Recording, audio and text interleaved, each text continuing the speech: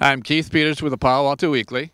I'm John Michael Hansen. I'm a junior, and I play tennis for Sacred Heart Prep. I'm John Parsons. I'm a junior on the Sacred Heart Prep tennis team. Last week, John Michael and John Parsons played in 3 tennis matches, #1 doubles team for Sacred Heart Prep. They won all 3 matches in the NorCal tennis tournament.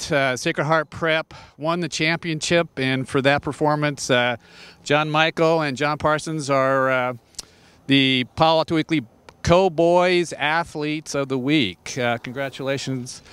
Last week in the NorCal tournament, Saratoga, which did not play in a tournament, that was the team you beat in the CCS finals. Did that lessen the intensity in the tournament at all? It may have lowered some of the competition. Obviously, Saratoga is a great team, and it's always harder when they're around. But there were still great teams there, and as far as the intensity of our team goes, we were just maxed out. Did you have a favorite tournament? Was the CCS tournament more exciting, or NorCal? I think both tournaments were equally exciting. I think our intensity level was equally as high for both matches, both tournaments, and CCS and NorCal's both have significant meaning. You guys played #1 doubles most of the season. What makes a good doubles team?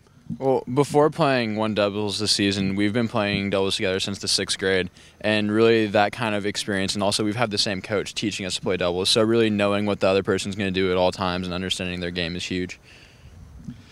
During the season, you played not only #1 doubles, but you played singles. You got switched. You got paired with different players. How did you stay sharp for the postseason when you were playing with other people during the season? Yeah, I mean, during the season we got switched around. We were experimenting with different teams, but always at practice, Jam and I would play doubles together. We practiced together, singles and doubles. So we know each other's games really well, as he said, since 6th grade, so it wasn't that hard of a transition. Obviously, tennis players don't stop during the summer. What are you going to be doing during the summer? Well, I have 6 tournaments in the first 5 weeks of my summer, starting in June, and then I'm going to take a break for a little bit in July, and then I'm going to be back into it in August and play probably 5 or 6 more tournaments.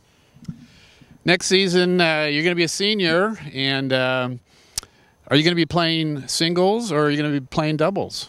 Next season, Jam and I will probably be playing singles. Probably we'll have to break up this doubles team, but I'm sure we'll still be playing doubles in practice and outside tournaments. So yeah. John Michael, what was the highlight for you this season? The highlight was Jamie Hutter clinching the CCS final against Saratoga. It was really nice to see our entire team come together at the end of the year like that and just take it this year when we couldn't last year. John, how about you? I'd say same, but I'd say the overall season was a complete high. I think that culminated.